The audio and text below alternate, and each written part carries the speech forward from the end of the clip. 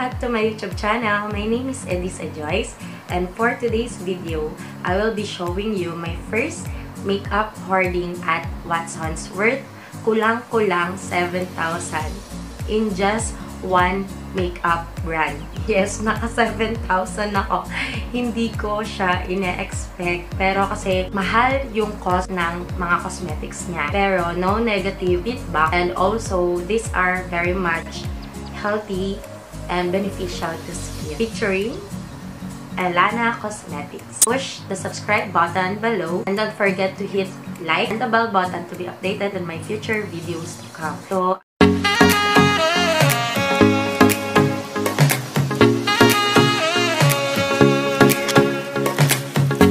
I am doing videos ng product reviews, especially makeup product, para magkaroon din ng reference, especially yung mga youth, girls, ladies, women natin out there, bago mag-purchase ng product. Swak ba siya sa budget? Swak ba siya sa presyo? And kung ano yung mga pros and cons sa skin natin. Why Ellana? The search for poreless perfection ends with Ellana minerals. The name Ellana means light or bright in Greek origin, a perfect name for what makeup should be.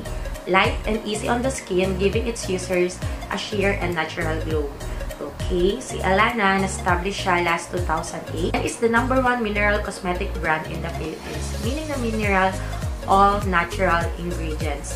And kiniklaim din ni Ellana na vegan-free and cruelty-free. Nakalagay din sa mga product descriptions, some of their makeups are pwedeng gamitin ng mga pregnant women. So, natuwa ako sa Ellana kasi alam niyo naman makabuhay tubig ako eh. What I mean is maka-beach life ako. Kilay is life. So, gusto ko yung kilay ko hindi na natatanggal. Pagpawisan man yan, mabasa man yan na ulan, nagsiswimming man yan. So, abangan na lang po yung magiging future videos ko sa bawat products na nabili ko sa kay Ellana. Gia or Gaia Magnetic Makeup Palette. So, I don't know kung tama yung pronunciation ko. Please correct me if I'm wrong. So, this is worth 499. So, magnetic siya. May pwede mong ilagay yung mga makeup products nila. Combination of foundation, blush on, or any eyeshadow. So, dalawa ang kasya dyan. Packaging nila is good for environment. And medyo may kamahalan pero ang maganda kasi sa kanila, they would like to minimize waste or any girl. Meron din silang half nito. Their signature paper palette now comes in a bigger size. Oops, just because it's paper doesn't mean it's not. Create your own personalized palettes. So, yan. The Strawberry Vanilla Edible Sugar Lip Scrub. So, ganda ng packaging niya. Ayan siya. And this cost 399.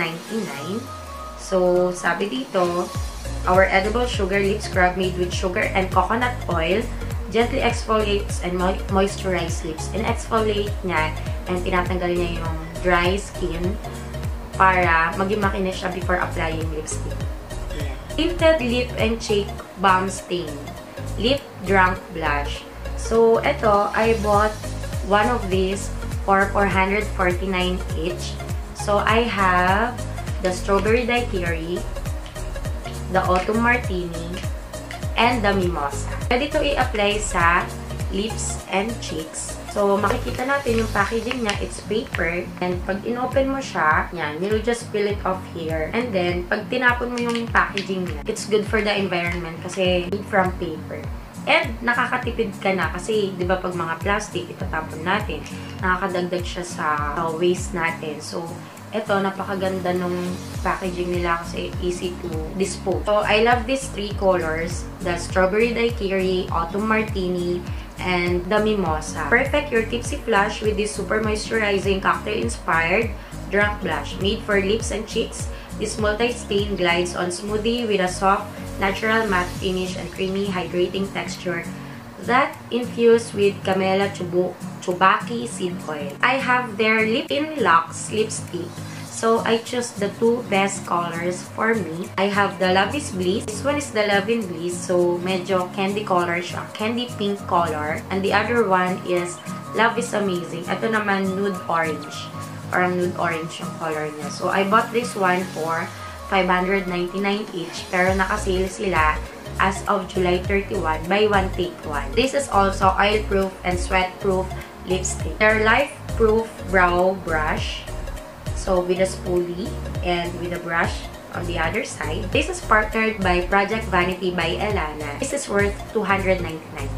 As I've said earlier, their Project Vanity Red Brown Life Proof Eyebrow Gel. So, they claim na life proof eyebrow gel kasi smudge proof, waterproof, oil proof, and sweat proof itong eyebrow gel by Ellana. So, I did try this one.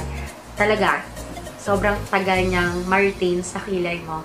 No retouch needed. So, abangan niyo po yung product review ko dito. This is worth $499 each and they have 3 colors of this. Stay Fresh Setting Spray. They have 2 types of setting spray. Ito, pinili ko to. Good for oily skin types daw ito. And they claim na yung setting spray nila, pag ginamit mo, nilalock in niya yung makeup mo. That's one of the reason bakit nagiging waterproof din yung makeups by Ellana. $599 each bottle. So, best for normal or combination to oily skin. Pwede mo siyang gawing setting spray, pwede mo rin siyang gawing primer, and pwede mo rin siyang gawing facial mist. So, sabi dito, 60 ml per bottle. Oil control, long-lasting, mattifying, a little goes a long way, hydrating, vegan, cruelty-free, paraben-free, hypoallergenic. So, good for sensitive skin type. I bought 1 refill of Radiant Cream to Powder Concealer and Foundation. Best for oily to combination skin, buildable full coverage, lightweight, and dewy matte finish. So, I am in the shade of Radiant. Take It Easy Makeup Remover. Actually, ang hirap tanggalin ng mga makeup nila kapag normal makeup wipes or makeup remover lang yung gagamitin mo. Because sabi nga, it's waterproof, oil-proof, sponge-proof, sweat-proof yung mga makeup materials nila. And it is made of 100% natural minerals. Ito lang yung nakakapagpatanggal ng makeup nila. So, para siyang lotion type. And na-try ko na ito gamitin. Ilalagay mo siya doon sa face mo. Ibababad mo siya ng siguro seconds, 10 seconds. And then, pwede mo na i-wipe off yung makeup mo using a tissue or cotton. So, I bought this one for $549. So, yan. Ito yung mga binili ko sa Ellana Cosmetics. So, I'm so excited to try it kung talagang totoo ba yung mga waterproof, smudge-proof, chemilo na kiniklaim nila. Kasi ako, mabilis ako ma-attract sa mga makeup pag kiniklaim nila ng mga waterproof. Kasi una sa lahat, oily skin type ako. Pangalawa, sensitive yung skin ko. Masyadong mapilit sa makeup product. So, kailangan hypoallergenic lagi yung type sa makeup na ginagamit ko. Kasi pag pinipimples ako madalas kapag hindi swak sa akin yung makeup. At the same time, hindi ako bumibili talaga ng mamahaling makeup. Ellana, I found it medyo may kamahalan yung mga presyo nila. Pero ang daming mga makeup artists na nag-claim na worth to buy daw with that price si Ellana.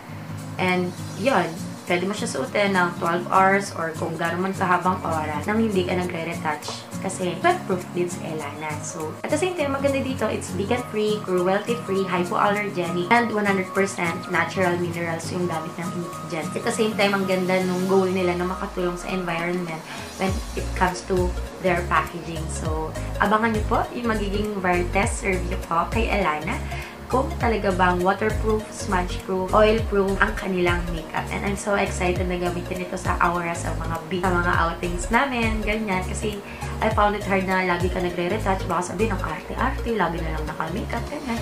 At the same time, pag nilagay mo siya sa mukha mo, parang natural look lang daw yung effect ng makeup. So, that's it for today. I know we are both excited to use and try these Ellana products. Don't forget to subscribe and hit like and the bell button to be updated on my future videos to come. See you again soon. Bye!